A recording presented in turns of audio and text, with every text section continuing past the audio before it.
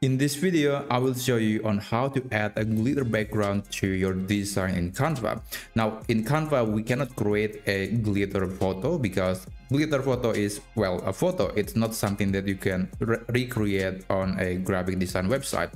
You have to get a real photo of it. But fortunately, Canva has some stock libraries that contains a lot of different glitter backgrounds that you could use for your document or design. So I want to apply a glitter background to this design, and this is how I'm doing it. So let's go to elements, and I want you to search for glitter texture.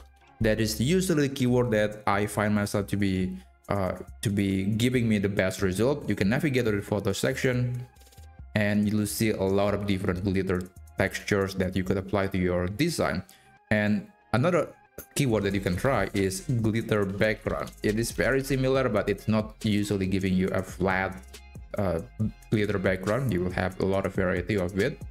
So if you are interested with that, you can use this keyword. And of course, you can add other things like the color of the glitter or maybe some other effects. You can put that into the keyword, and hopefully Canva will give you some relevant result.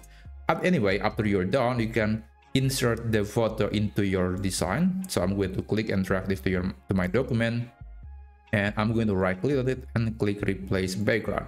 Now I have this really nice glitter background on my design, and that's exactly how you can do that in Canva. If you find this video to be useful, please consider subscribing to this channel, and I will see you on the next video.